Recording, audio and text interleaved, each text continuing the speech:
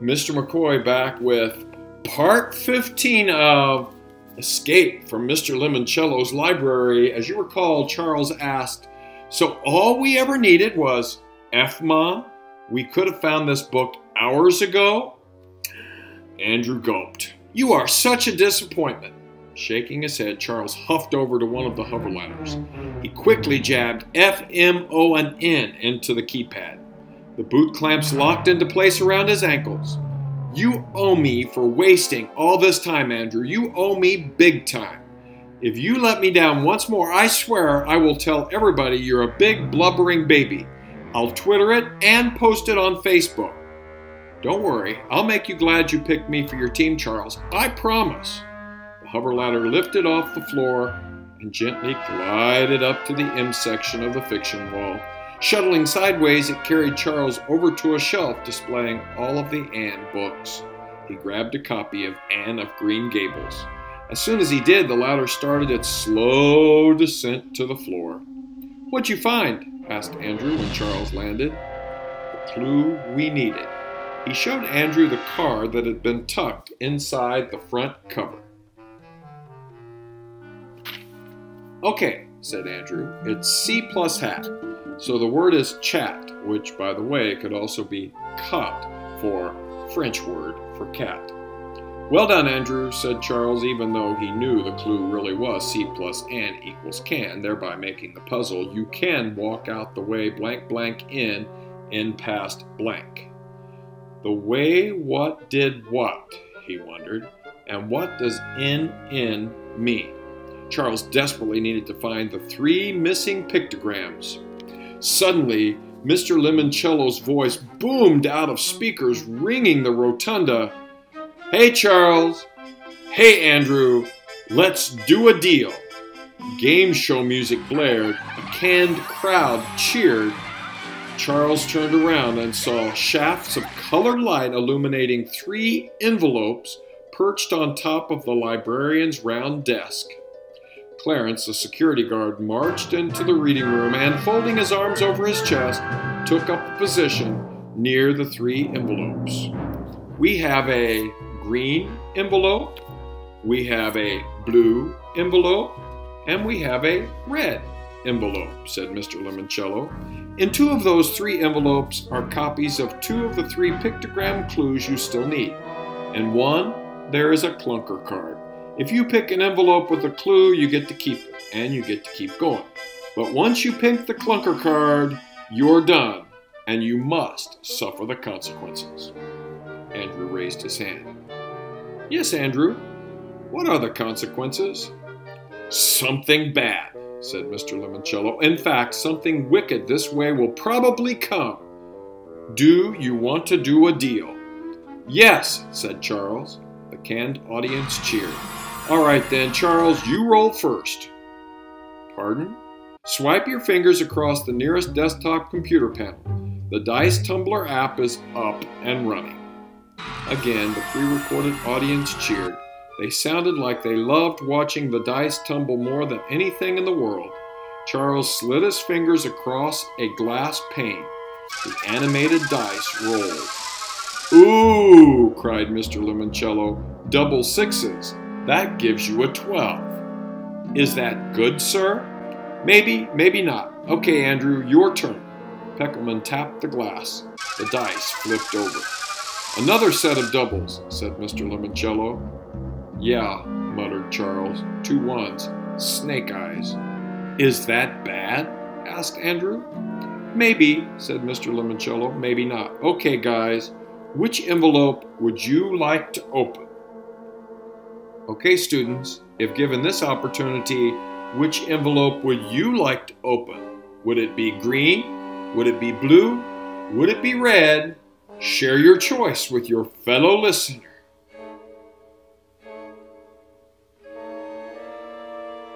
Charles thought about it while tick-tock music played. They were given this chance to play Let's Do a Deal after they located the Anne of Green Gables clue. Coincidence? He didn't think so. We'll take the green envelope, sir. Clarence presented the green envelope to Charles. "Open it," said Andrew. "Open it." Charles undid the clasp, pulled out a card, a loud zonk.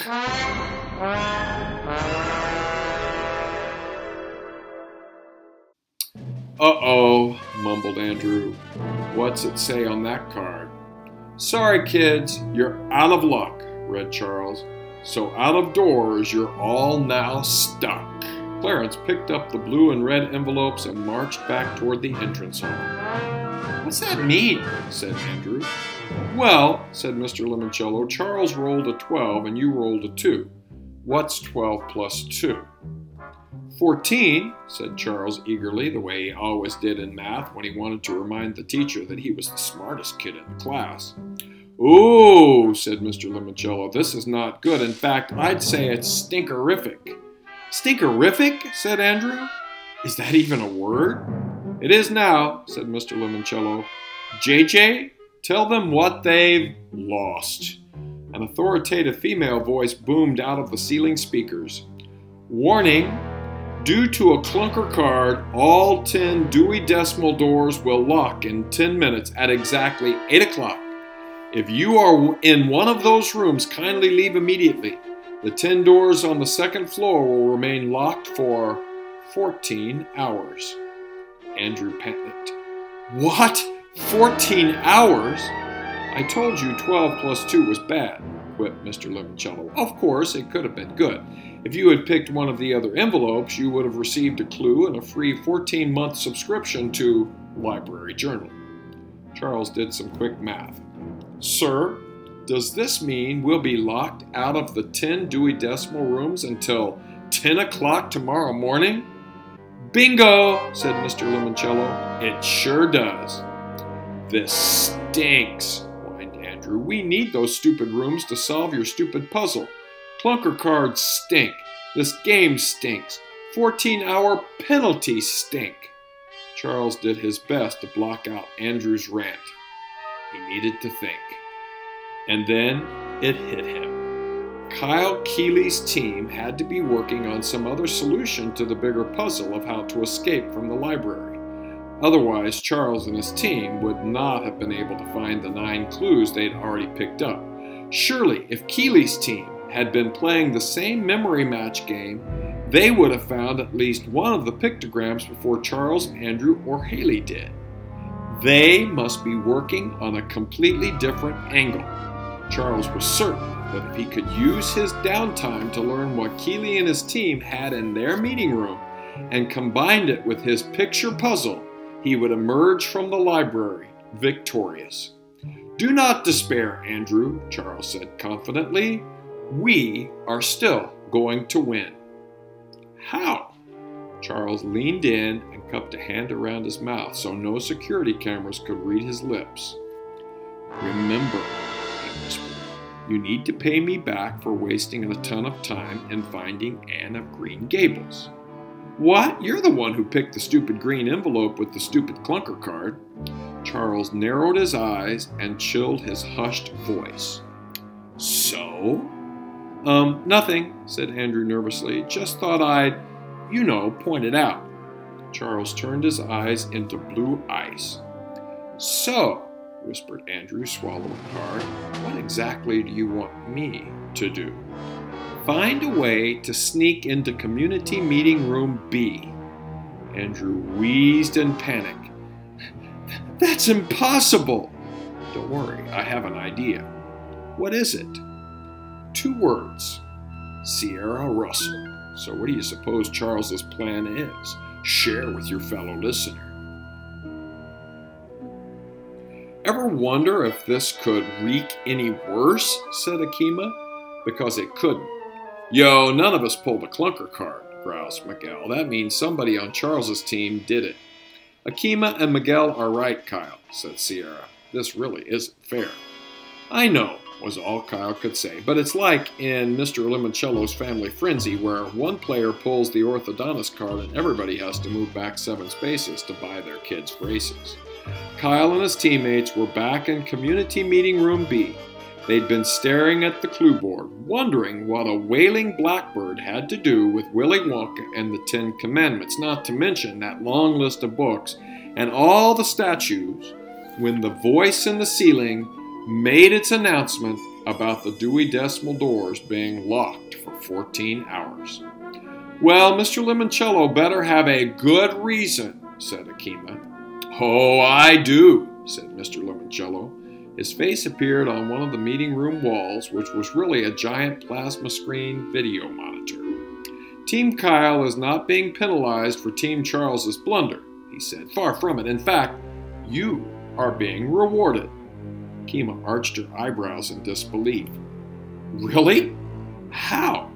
"The other team's penalty gives you a wrinkle in time." "A wrinkle in time?" said Kyle. "Is that a clue?" "No, it's a book. And sometimes, Kyle, a book is just a book. But thanks to the clunker card, you have the gift of wrinkled time to seek clues outside the 10 Dewey Decimal rooms. Speaking of time, a magazine available in our periodicals section. It's dinner time." "So the game is basically suspended until 10 o'clock tomorrow?" said Kyle. "Well, Kyle, that's up to you. You can use this time as a bonus to think, read, and explore, or you can run upstairs and play video games all night long. The choice is yours." "We want to win this game," said Kyle. His teammates nodded in agreement. "Wondermus," said Mr. Lemoncello. "Keep working the puzzle, but try to avoid Mrs. Basily Frankweiler's files. They're all mixed up. And before you turn in this evening, you might want to spend some time curled up with a good book." They just said the book rooms are locked," said Akima. The nice lady in the ceiling was only talking about the 10 Dewey Decimal rooms. There is plenty of first-class fiction in the Rotunda reading room. Dr. Zinchenko has even selected 7 books specifically for our 7 remaining contestants. After dinner, you'll find those books on her desk. When he said that, Mr. Lemoncello started winking. "I think you'll find the books to be very enlightening, inspirational even." And then he winked some more. "And now I must return to my side of the mountain. See you in the morning, children. I have great expectations for you all." Mr. Lemoncello's image disappeared from the wall. "Okay," said Akima. From the way Mr. Lemoncello was just winking, either somebody kicked a bucket of sand in his face, or our recommended reading list is another clue. On the other side of the rotunda, Charles huddled with Andrew in meeting room A. "I don't trust Haley," he said. "Why not?" Charles placed his hand on Andrew's shoulder. "Well, my friend, I'm not sure if I should tell you this, but Haley told me she didn't think you were handsome enough to be in Mr. Lemoncello's holiday commercials with us when we win." "Because of my glasses?" Charles bit his lip, nodded. "Of course, I totally disagree." "I see," said Andrew, his ears burning bright red. "Then she doesn't get to see what we found in that Anne of Green Gables book." "Very well, Andrew, if that's how you want to play it." "You bet I do." "Fine. Let's go see what's for dinner. I'm starving." When Charles and Andrew entered the cafe, the Keeley team was already inside, filling their trays. "Hey, way to go, Charles," joked Miguel Fernandez. "You guys pulled a clunker card?" "Indeed we did. However, not even that bit of bad luck can derail our juggernaut." "Huh?" said Akima. "He means we're still going to win," said Andrew. Charles and Andrew crossed to the far side of the room to join Haley, who was sitting in the corner. "You guys find any clues this afternoon?" she asked. "Sadly, no," said Charles. "All we found was that door locking penalty," said Andrew, who could lie almost as well as Charles. "How about you, Haley?" Charles asked. "Find anything interesting?" "Nope, nada." And she yawned and finished her dinner. "I think I'll head upstairs and sack out." "Really? It's only 8:48. "I know, but I'm really tired," she yawned again. "Plus, I want to be up bright and early before the Dewey Decimal Doors reopen. We have more clues to find. See you guys tomorrow, unless we have more team business to discuss." "No, Nothing. She walked out of the cafe. There's a little more for today, but what do you think is going to happen now? Share your prediction with your fellow listener. And now, seconds more of Escape from Mr. Lemoncello's library. Very interesting, said Akima, looking through the cafe's glass walls and into the rotunda reading room. What? Said Miguel. I think Clarence just dropped off our books. Kyle pushed back from the table. He could see the shadowy figure of the bulky security guard slinking away from the round desk at the center of the rotunda. He left behind a stack of books. Come on, he said. Let's go see what sort of inspirational reading Dr. Zinchenko has selected for us. We too will find out what inspirational reading has been left by Dr. Zinchenko as Escape from Mr. Lemoncello's library continues.